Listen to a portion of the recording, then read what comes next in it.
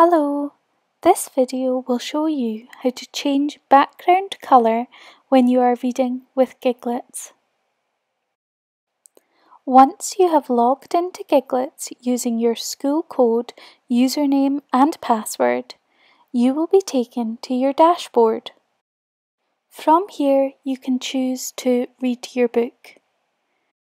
When you are reading, you can choose this paintbrush icon to choose what colour you would like the background and font to be. Here is ivory, here is grey, here is blue, here is pink, here is yellow,